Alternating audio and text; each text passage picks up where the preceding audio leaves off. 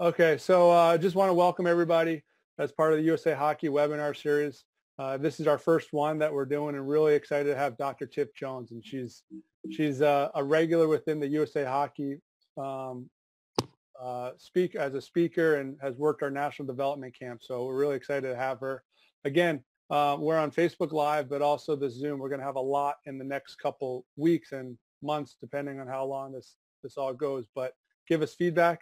And in the chat box on whether it's Facebook Live or Zoom, put where you're coaching. We want to see all that and pass the word out. Tomorrow we have Martin St. Louis talking about offensive zone play, and it's going to be pretty exciting stuff. And, to have a Hall of Famer coming on. So do your thing, Dr. Tiff, and let me know if you have any questions.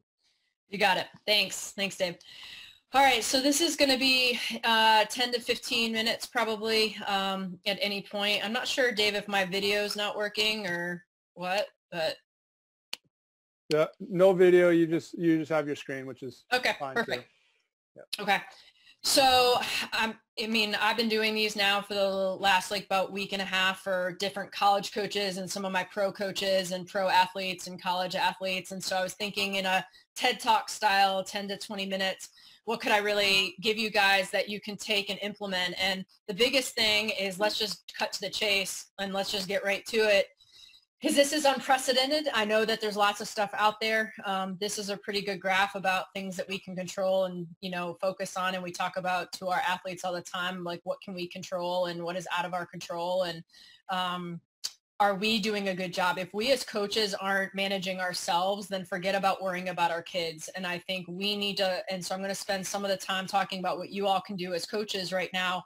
Because again, if we don't handle ourselves, if we don't manage ourselves, if we don't develop ourselves right now, then why would we ever ask our kids to do the same and our athletes to do the same? So I don't think the things in your control are that shocking. Finding fun things. We'll talk about all this kind of stuff. But the one thing I want to point out is how long will this last? I think this is where athletes and coaches are struggling the most with right now, honestly, is because we don't know. And when we're so programmed, we have so many things that we want to do as coaches, and we usually have schedules, and we know when our practices are and when our games are and when our championships are and when our nationals are and when the Olympics are, and everything has been blown up and we don't have a timeline. And if an athlete is injured, if you as a coach are recovering from an injury, we kind of know, okay, at the 3-week mark, you might be off your crutches. At the 6-week mark, you can walk and you can run. And you have these markers that you can strive for. And right now, we just don't know anything. And so one of the things I can talk to you about is having a week-to-week plan. So if you want to have a week plan for yourself and developing yourself as a coach, or a week plan for helping your players, either performance-wise or relationship-wise, how would you go about doing that? I think the best thing to do is chunk it into weeks. Like, what is our biggest bang for our buck, and what can we get done in this week that can, when we get back on the ice, we have closed the gap. We have gotten better, and especially better in areas that we normally wouldn't take the time to get better in. But I would recommend you do this first as a coach.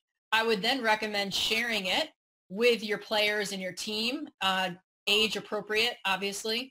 And then I would have each of your players write this out age appropriately. Honestly, a lot of kids, young kids, I would say 10-year-olds can do this. And what that is if you go back to school and remember what we did in school, which is, you're supposed to write a pretty bad draft or just get it down on paper. But in it, it doesn't matter what your grammar is. It doesn't matter if it is spelled correctly. It doesn't matter even if it makes sense. You're just trying to get whatever's in your head down on paper. And so that is what it's the first story that we make up. And in our SFDs, typically this is the story that we're telling ourselves. And the version usually includes all our fears, our insecurities, and our worst case scenarios. And typically, when I've had athletes do this, I just started doing this in January, and it's been probably one of the most successful things I've ever implemented into teams and into my athletes' lives and coaches' lives, is normally we laugh at these because today's generation of coaches and players, typically it's horror stories that we create, like limbs being pulled from torso and bleeding all over the ice. And, a coach rubs their eye and the kid goes, oh my God, the coach hates me. Oh my God, the coach thinks I suck. Oh my God, if the coach thinks I suck, I'm never going to play again. If I don't play again, what am I going to do? Am I going to get pulled off the ice? and never play again? Oh my God, if I do that, like, what am I going to do for the rest of my life? Oh my God, I'm going to have to make new friends. What if I'm not the cool kid anymore? And really the coach had an eyelash in their eye. And all of a sudden the kid interprets that as, you know, oh my God, doom and gloom. And really what that shows me is their fears, insecurities, and worst case scenarios. The problem with right now is that a lot of it is true. This is like that 1% of the time, or 0.001% of the time, where this isn't comical. But I want to know if there's false information or conspiracy theories going on in your heads as coaches, or going on in your athletes' heads, because that is when we can really help our athletes. Language to me matters. Words matter. Emotions matter. Thoughts matter. And I find that kids and coaches are way better at writing this stuff out than necessarily like having to talk it out. So it's amazing when I've said, I just want an SFD, send me your SFD, the kinds of depth of information that I'm receiving. And some of you might say, well, my male athletes won't do this. Yes, they will. If you buy into this as a coach, if you then show them as a male coach that this is your SFD and you show them your SFD, they will be bought in and be vulnerable, and then they will send you your SFDs. And then that is when we can fact check. So now we're going to go through and say what is true, what isn't true. I'm not going to make fun of or say that their feelings and their thoughts aren't real. However, I'm also going to go, and now what? It's not but. We got to get rid of the but. So I don't want you to read the SFD and go, but, because now you've just negated what they're thinking and feeling. So what you want to say is, okay, this is your SFD, and now what are we going to do with this? And what is true? And all that is like super powerful stuff. And I'm going to show you a couple of examples right now. So if you're asking me, what can we do right now? Write out your SFD as a coach. You can't tell me that you're not pissed off that the Olympics and the nationals are canceled, and that your championship seasons were canceled, or your ability to work with your kids and be around your kids is fun. I'm not someone who wants to kumbaya any of this up. It sucks. And now what are we going to do with it? And so I'm all about neutral thinking. I'm all about what can we control right now, and now what are we going to do about this? Not, okay, let's put a positive spin on it, because most of us right now, frankly, don't want a positive spin. Can positives come out of this? Sure, of course it can. But I'd rather us just stick with neutral. And so before I get into the examples, this wheel is going to help you help yourself and help your kids. So if you start reading SFDs and you start reading these kinds of emotions in your SFDs, like fear, usually that means your kids or yourself are thinking about the future. What if this never ends? What if we don't get the summer to train? What if I get behind? What if I don't get a college scholarship now because no one can watch me play? Like, all of these kinds of fears go into what ifs. The anger usually is in the past. So being frustrated or pissed off or mad, that's because we're frustrated with decisions that have been made, or we're upset in the past decisions or past things we're not able to do. And so that kind of gives you some indication. The other biggie is this sad category. Typically, if I read any of these emotions in an SFD, or I read these emotions in any kind of reflection journal, I would immediately say that it has nothing to do with hockey, but it's going to impact hockey performance. In this particular case, you may see a lot of the sad emotions because we are isolated. People are going to be sad and depressed and feel abandoned and ignored and powerless and empty because we don't have our sport anymore right now. And so a lot of us are literally going through a psychological and physiological response to not having our passion or our high right now, or not being able to do what we absolutely love. So you might see a lot of this, and that would not be surprising to me. But you can equate it to a drug, or you can equate it to something that gives them a lot of adrenaline or euphoria, and then say, what if I took that away from you? What would happen? So this is your little cheat sheet. This is just the fear, anger, and sad, and what that tends to mean. And here are two examples of SFDs. These were written before all of this happened, just so you know. But I can tell you right now how powerful these are for me to be able to help these two student athletes. One's a softball player, one was is a golfer. But if you read like the one on the right, for the season, I'm just pissed and frustrated and almost overwhelmed. I feel like I'm give my all consistently, especially in the circle. And it seems like I'm the only one. I feel like I'm the only one that is pitching competitively and giving 110% and being that bitch. I'm also feeling very accomplished right now because it's showing me that I am a badass, but I'm also someone that will make a mistake. However, I feel like I can't enjoy being great because there's only 3, if that, of us pitchers that are competitive and not making excuses about every pitch. I'm more pissed off because when I try to help another pitcher, I get blown off and is told very rudely that she's got it. Like, obviously I'm doing something right, so let me help you because I'm succeeding, and you keep getting taken like 250 almost every game. So that 250 means home run. I'm frustrated because she blames everyone but herself for her mistakes and blah, blah, blah. So as I'm meeting with this, I'm looking at these words. Look at this: pissed, frustrated, overwhelmed, and I'm going through the emotions, and right away I know she's frustrated. So that means she's focused on the past. So right away I can start helping work through this with this athlete. Pissed is in here. Now on the left-hand side, I'm not going to read that one because you guys are going to get these slides if you want them.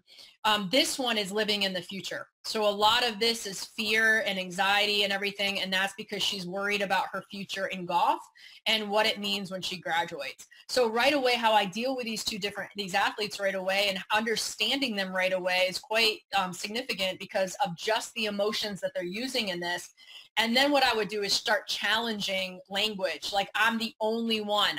I met with her and I was like, you're the only one that is competitive right now. You are the only one that cares.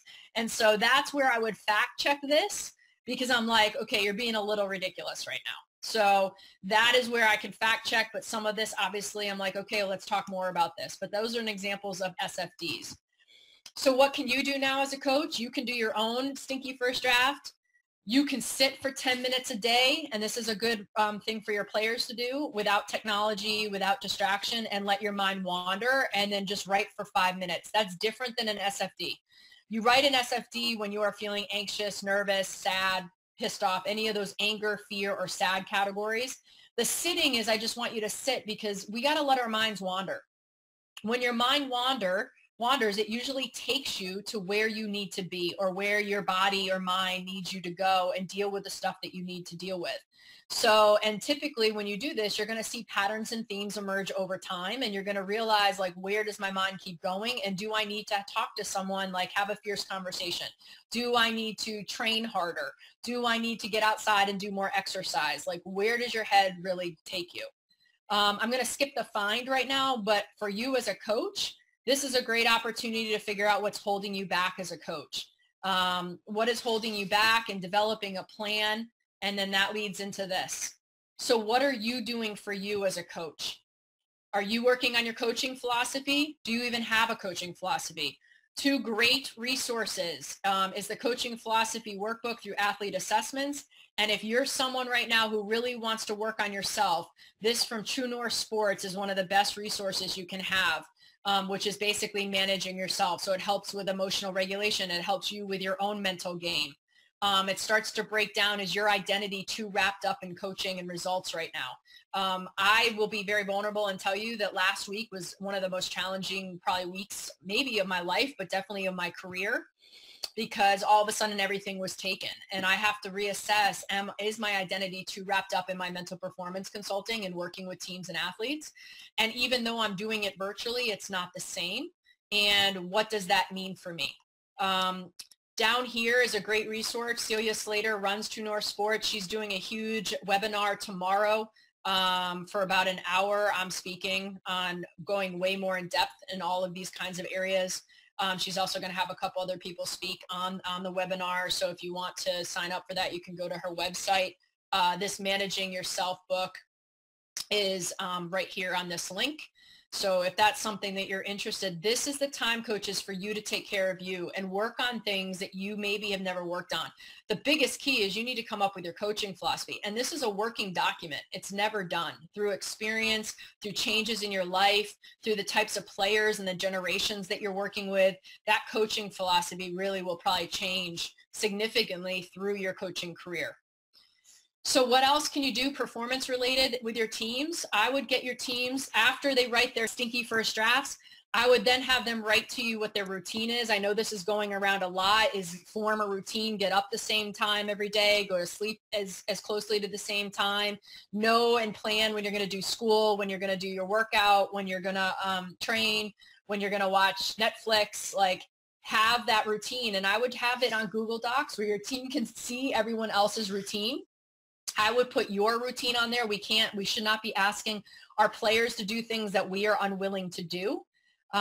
You can have them watch film, and I'm going to go into that a little bit more. Like it could be film of their own games. It could be of the Olympic teams. It could be professionally. And then we're probably not going to talk about this today, which is train with biofeedback. If that's something any of you are interested in, I do this with my college teams and the Olympic teams. We can talk about that.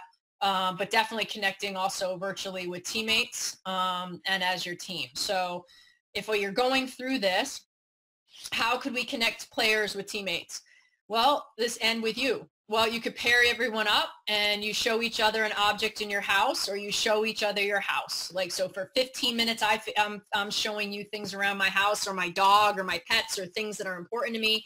And then you can flip it and have the other person show that teammate or you as a coach 15 minutes about what they're doing, or maybe a puzzle they're working on, or whatever they want to say. So that's helping players connect. Creating a playlist. So having a playlist of songs. This is one of my favorites. Both the men and women and girls and boys love this, and every level loves it, is send in their favorite pump up song of all time. Or you could say, send me in your favorite pump up song from 8th grade. And then they send all the songs to you, and then you like kind of type them all out. And then the team has to guess who picked which song. And then eventually you have each player explain why that song is their favorite pump-up song or their most meaningful song. And then what you can do is create a playlist for your team. And when they're working out or whatever, each song kind of triggers a memory of that teammate. And so that's kind of cool. And as coaches, you should partake in that as well. You can just take a picture of an object in your house or something that's really special to you, maybe in your neighborhood or something when you're on a walk. And then you send in that object and you kind of try to guess who that object belongs to. And then that player will eventually provide the reason why. And then going into watching film, you can put players into teams, like pods of 3, depending on how many, and they can watch a period of hockey, like a certain game that you want. And then you as a coach could have them answer questions, because my concern right now is that we can give workouts that they can do in their garage, body weight stuff and everything. But this, I do not want their brain to atrophy. And that is what's going to happen to a lot of athletes and coaches right now, is that we stop watching our sport or we don't use our mind. And so even though our body will be strong when we get back on the ice, our minds might not be strong. And we got to make sure that we're helping athletes be able to have that. Quickly, and we'll wrap it up here in a bit. This is why also the SFDs are really good, and why I'm going to leave you with the journaling. We do not think anything. We do not feel anything unless we think it first. I start with emotions because sometimes kids are better with their emotions, as you saw on the SFDs, so I can start with emotions. But then it's getting them to understand that we don't have those feelings without our thoughts. And why should we care about emotions beyond we should care about humans, but really in terms of performance, is because it impacts our biomechanics and our ability to think on the ice. So if I'm tense, my body tenses up and I turn into like a brick, and now my first, like me receiving a puck, it's going to be like, I'm not going to receive it well. It's going to be like 10 feet in front of me, because I'm stiff and it's pinging off my stick rather than being able to give with my stick. So that's what happens when you're too tense. And we're not too tense unless we're thinking about something either in the future or in the past. And then what that does to my brain is I'm not making good decisions. I'm not able to adapt to things. All of that kind of stuff starts to play out in terms of our performance. And so this is where we can start to help them understand. They have to first understand this is either what I feel or what I think. And if it's not optimal for my performance, then I need to change my mindset. And how do I do that? It does not have to be positive, but it cannot be negative. And so the journaling is the key. So if you're going to have your teams work out, if you're going to have your teams try yoga, if you're going to if you're having your team go for a walk or do a puzzle or anything like that, the key is that anytime they're doing something performance related or something that you're trying to get them to do for hockey, I would have them reflect. Okay. So they should be able to say, what were you feeling during that? What were you thinking? What were you attending to? Your five senses, meaning like it could be something I was smelling something, or I started focusing on what I wanted to eat. What worked well or didn't work well? And then how does that relate to your past, present, or future hockey performance? Now, after a while, you can collect these and you're going to start to see patterns and themes amongst your team. And if you do this as well, you're going to start to see patterns and themes in your thinking and your ability and how that relates to your performance. So here's an example of a golfer who wrote a reflection. I was very tense and nervous for the first 6 holes. I was a spaz and was getting overwhelmed for no reason. Sorry if spaz is offensive. I'm just reading what she wrote. It took me a while to get into a good groove and be confident with my golf game and not think about the score. I was overwhelmed with my score and wanting to shoot well for the team and myself. I know people watch the scores online and I want to play well. And you can read the rest. And if I go down to here where I said, basically, my first draft was going through my head, which made me more nervous. After realizing that it doesn't help anything, I let go more and took one shot at a time and focused on specific things I could control. So I would ask her, how did you really do that? They were my aim point and my shot targets. There's the how. By being confident with those and repeating them, it helped me focus more distinctly on the specific shot in that moment I need to do the whole time. So what I love about this is up in here, she's worried so much about what other people think. She's worried about results. She's worried about the scores. Think about worry. Worry is about future. And I'm able to start to parcel out and pull out language, emotions, thoughts that then I can ask follow-up questions to. So going back, you can do the SFDs, you can do the 10 minutes thinking and just journaling, which can be something like this. You can help your team connect with those different ways that we can connect. You as a coach can work on your coaching philosophy and work on yourself and managing yourself as a coach and as a human. And those are my suggestions for getting through this time. So Dave, I'm putting it back to you. Yeah, so we have a question going on right now from Ryan. Mm-hmm. What can we do to keep the mind strong? I gave at-home workouts to my goalies, but not sure what I can compile to send out for the mental part. Thank you. Okay. So one is having them watch film and then having them to critically think through it, and obviously age appropriate. It could be as simple as how many mistakes did this player make and what was their response to the mistake. So that you're driving what they're watching during that game and making it a challenge, or having a really good dialogue among athletes, or looking at body language, or anything that you want to come up with. It can be more tactical, that's fine, but you want them to watch the hockey so that they keep it's fast in their brains, and having them critically think through it. You could do a puzzle, a jigsaw puzzle, and you could say, hey team, I need you each to get 100-piece jigsaw puzzle, because Amazon's still delivering, and we're going to see who can put the jigsaw puzzle together the fastest, and then do a challenge like that, because then what's going to happen is that journaling afterwards is going to be so rich because we're putting pressure on them, and they're being competitive with one another. So that could be a suggestion. So anything that you can I can always give more options. I mean, I have a whole plethora of them that you can challenge them with different kinds of things and just be really creative. But anything where they're watching the game and or they're having to do something under pressure and then have to journal about it is going to keep their mind sharp.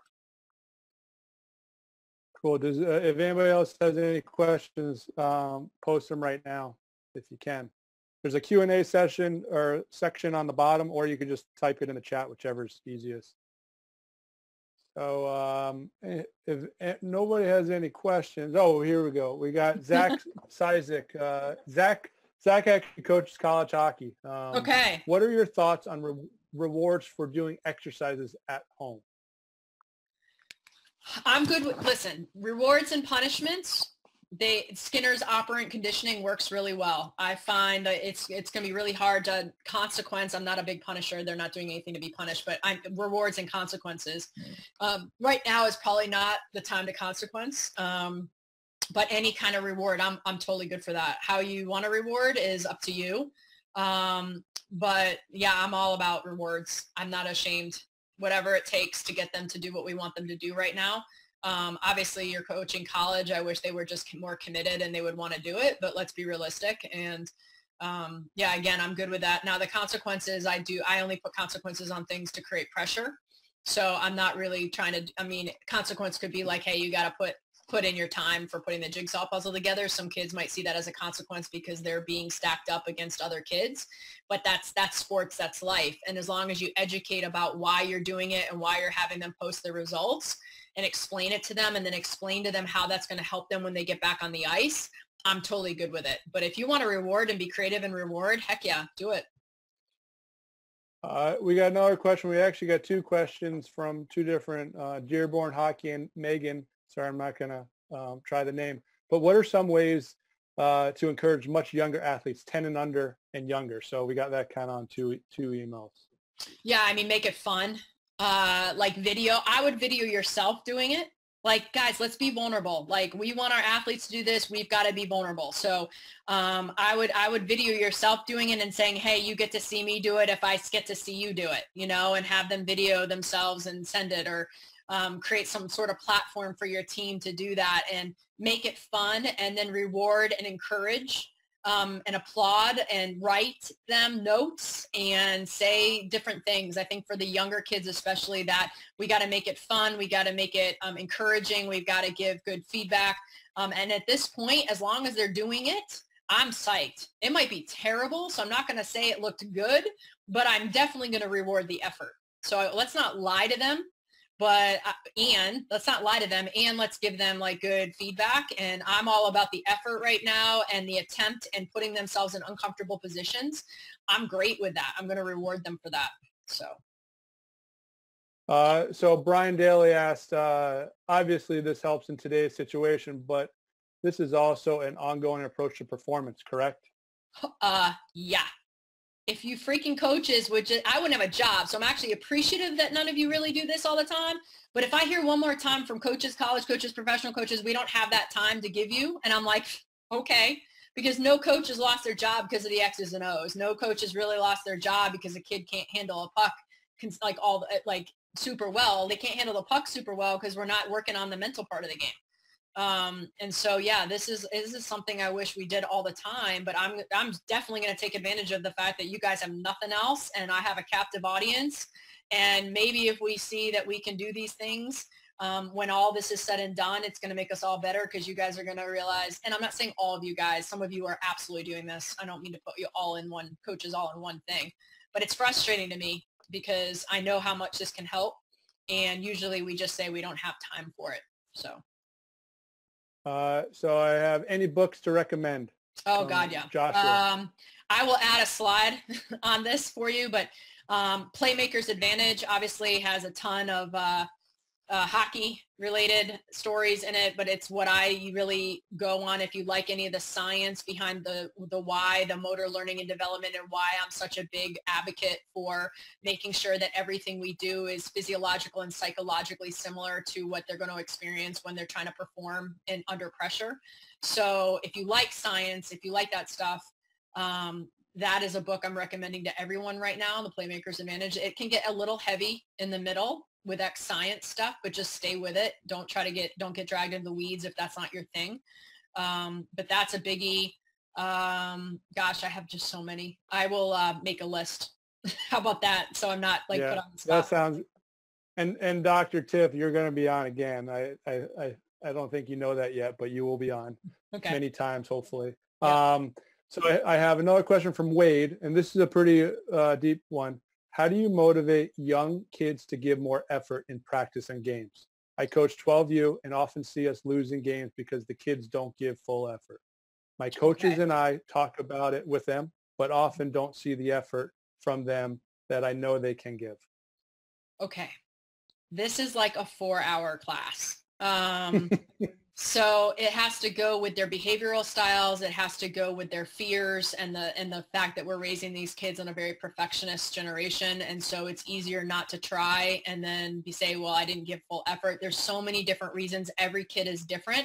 And I often think that coaches think that the kids aren't trying, and they are. They're just paralyzed with their thoughts, overthinking, negativity, worried what everyone else is going to think. So it looks like they're not giving effort. And in reality, they're so frozen and in their heads that they're not moving, and it looks like they're not trying. But I would tell you right now, 90-something% of kids care. They're not waking up in the morning going, ha, ha, ha, ha, how can I screw my coaches today and make my parents really mad at me?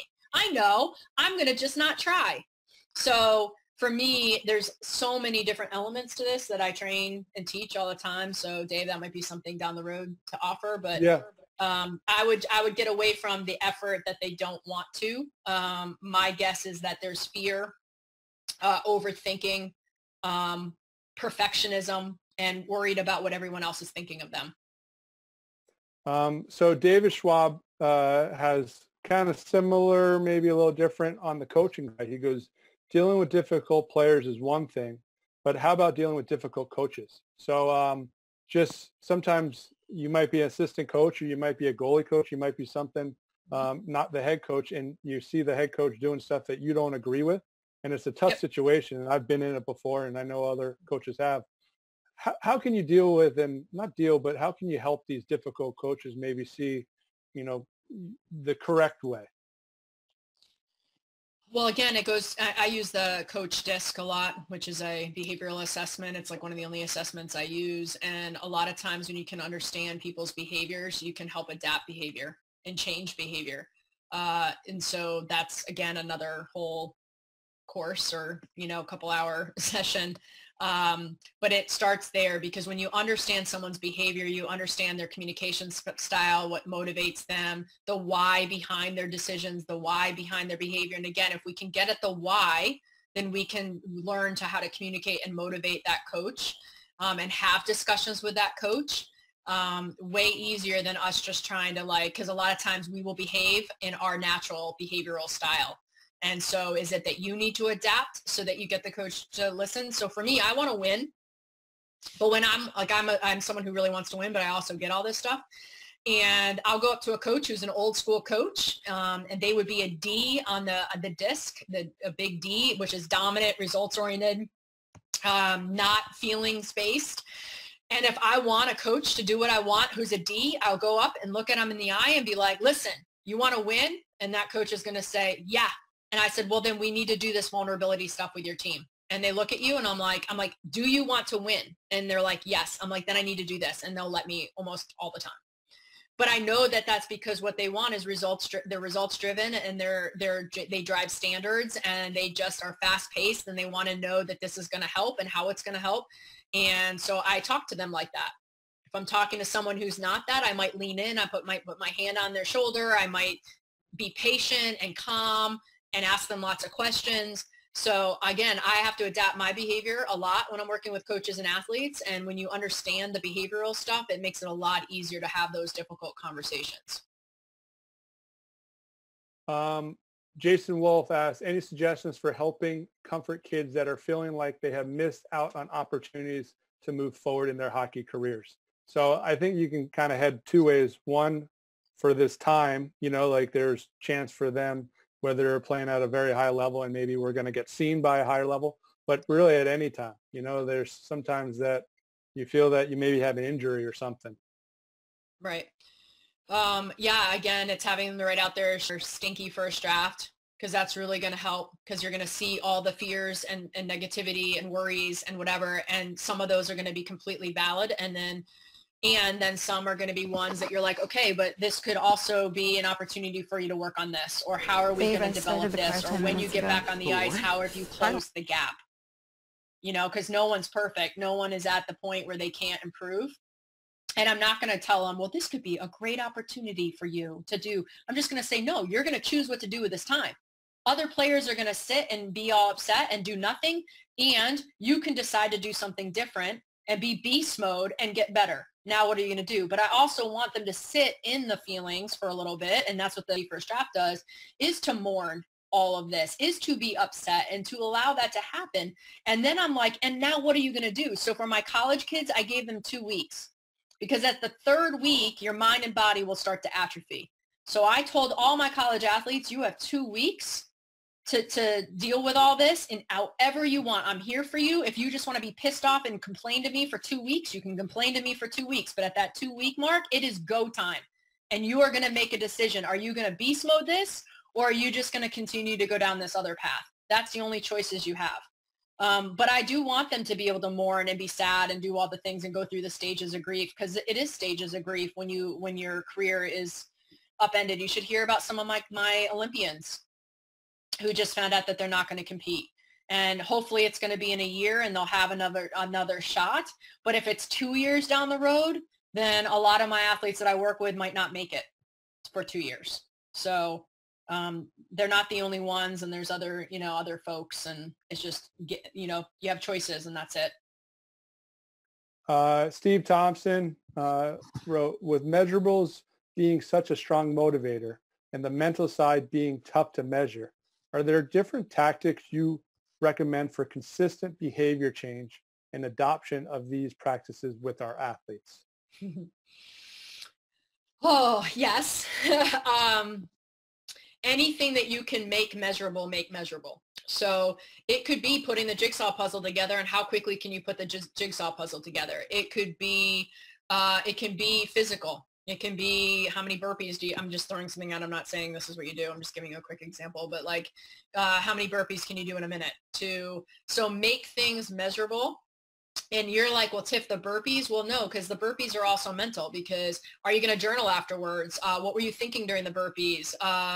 Was that really your best effort and your best go? Like, there's lots of things that is also always going to be mental. Like anything we do is basically mental. So if you can be creative and quantify that, that's awesome. Now, what I use to quantify, and if this is something that people are interested in, you can always reach out, is something I call heartmath.com, which is a biofeedback kind of company. And I use a device that just reads your heart rate variability, but is the coolest app on the planet. The app is called Inner Balance.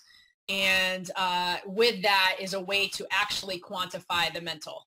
It's a whole long story and lots of details to it, but that's the way I use it with my college athletes and my professional athletes right now. And then I have some of my youth development kids in the U18s and the U15, 16s who have them. And they're reaching out right now and saying, how can I use this? And so having them use it during yoga, having them use it during putting a puzzle together, having them play video games with it on, having them watch film with it on, is a way for me to quantify whether or not they're getting better or not better. So. Tim Conrad asks, any tips for dealing with kids at the 10U, 12U level who are being introduced to technology? For example, I've seen group chats get inappropriate and include teammate bashing, things which they would never say in person, but are empowered to do so when on a device. I would have an adult in there at that age. Like, they should not be rogue doing it themselves. I know you can't control that necessarily all the time, but I would educate the parents in this. I wish parents were more parent and not more friend, because they should be managing their kids' devices and managing like what they're writing and should be checking in on it. And so all you can do is guide the parents and guide like the team in this. But I think there needs to be at least an adult, whether it's you as a coach or a team parent that you trust, that is in those chats. Just knowing that an adult is in it tends to curtail a lot of that behavior. And Randall Schneider, I haven't read it yet, so I'm reading it. How do you balance performance, wins and losses against ADM player development? My Pee Wee players have developed every season. However, we are still a 500 team. For me, that's perfect. You're good. I am constantly pushed to become a more old school coach to get more out of the kids. Instead, I attempt to empower the players so they can develop their own way in their own time. Yep. Results are bullshit. Let's just be real. Like, I'm so sick and tired of like the results. Like, I want to win like no other, but if you don't practice and do the process, and they're freaking kids, for crying out loud. Who gives a crap? No one cares what is the score of these freaking games. Like, no one in golf cares. No one in soccer even knows. Like, no one cares. No one across the world knows. No one in India cares what your freaking score is. Like, we've got to, like, this is why I love hockey, is because hockey hasn't completely lost the plot. Like all my other sports have lost the plot. Focus on the process. Focus on the things that you can control. Focus on talking about mental skills. Talk about your non-negotiables. I can send you a picture of a very elite men's golf team who is highly successful, who has totally gone away from results. The coach doesn't check golf stat. He doesn't talk about results. He decides who the lineup is based on non-negotiables. And the non-negotiables are, did you control the things that you have 100% control on? And the coaches that are starting to get away from talking about results or outcomes or perfection or any of those buzzwords that are dangerous words to use because you have zero control over them, these are the players and the teams that I'm starting to actually see perform because they're focused on the stuff that is all process. And I know parents are probably on you, coach, and I know, and so reach out to people in USA Hockey because I know what the USA Hockey folks want, and they want process, and they want fun, and they want touches on the puck, and they want character development, and I know that that's what they want because I'm around it. And so I know you might be in a hub of somewhere where that's not being talked about, so I would reach out to USA Hockey for support.